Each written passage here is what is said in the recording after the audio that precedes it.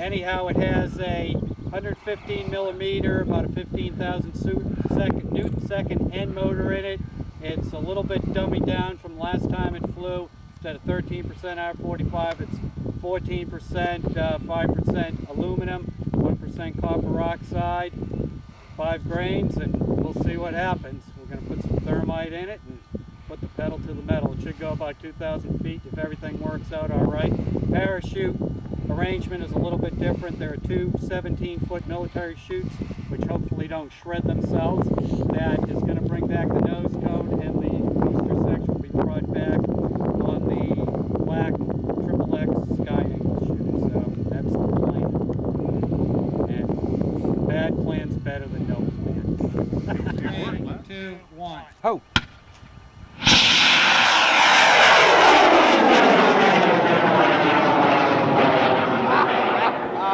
It's awesome how slow that thing pushes. Oh yeah. Into the... Oh, that's fine. We got plenty of field right there. Absolutely wonderful. No! Get them apart. They're apart. Oh, they are.